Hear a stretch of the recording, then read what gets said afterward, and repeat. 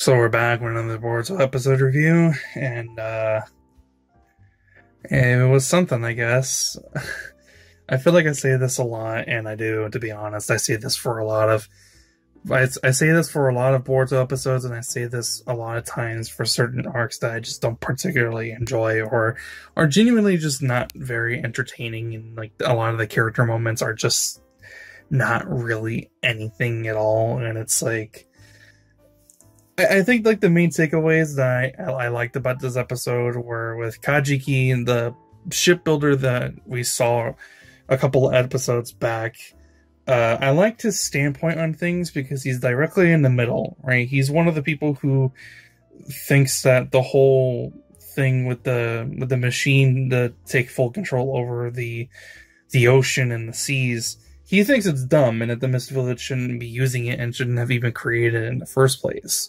But he doesn't side with the Funatsu either because he thinks the way that they're going about stopping this from happening is also stupid, because having all this violence and having all this death of not only just, you know, the people that they're attacking, but their own people as well, is just senseless violence, and it further ties into the idea of what Boruto's trying to do, and it's to stop the war.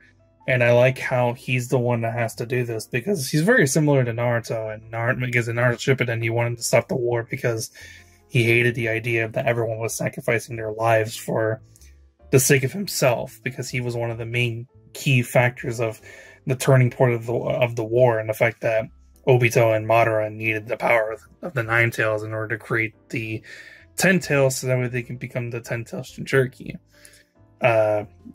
Boruto's kind of trying to do the same thing, except it's not really about him. Obviously, of course not. It's more so just trying to stop this senseless violence and stop this cycle of hatred that's going to only continue on further and further if they keep going at it at the way that they're about to. And Chojuro only agrees with allowing Boruto to go and speak to Ikeda because he saw what Boruto was able to do for Kagura. Kagura was a very messed up person before he met Boruto, but Boruto, once he showed up at the Mist Village for the first time, he was able to sway him down a better path than what he would have been in before.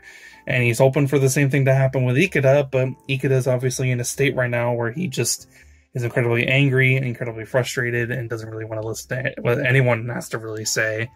Not even Boruto, who he was really good friends with before all of this happened. And yeah, that's kind of it. Next episode is obviously going to be the episode where Boruto confronts Ikeda and tells him, like, stop the war, this and that, and blah, blah, blah, and they're probably going to fight. But that was all I really got from the episode. It was just, like, those two things. We got to see Denki and his group with Butan and Kyoho again, and it seems like they're going to be trying to catch up with the rest of the group with Mitsuki, Sarada, and Boruto, but nothing else really happened in the episode that I really liked. I guess what else happened in the episode was that, yeah, like, obviously it was fucking Arayumi who decided to use Isari's weapon to go after Isari to stop him, but I thought what was really weird is, like, the guy that Isari brought with him was the one that told Arayumi that Isari was going to go try to do something behind his back. And it's like, did he just not expect, like, him to do that at all? To take drastic measures because Arayumi is a freaking psychopath and doesn't care about his family at all, especially if they, like, potentially try to betray him. It was very weird, and I don't know why that was a thing that the character did. It was very stupid, but who cares? It's a filler side character that we're never going to see again. And then Boruto learns about it as well, and I guess, like, the Mizukage Chojuro thinks that it was a failed attempt for going after Chojuro, which I guess, but it's like, I don't know, I guess it's just the way that you want to interpret it. I don't know, it was very weird, I guess. Anyways, that's the episode. It wasn't really anything whatsoever. It was fine, I guess. I haven't slept yet, and it's early in the morning, so obviously I'm pretty tired. If I sound pretty tired in the video, that's because of the reason why. And I've also kind of had, like, a really rough week.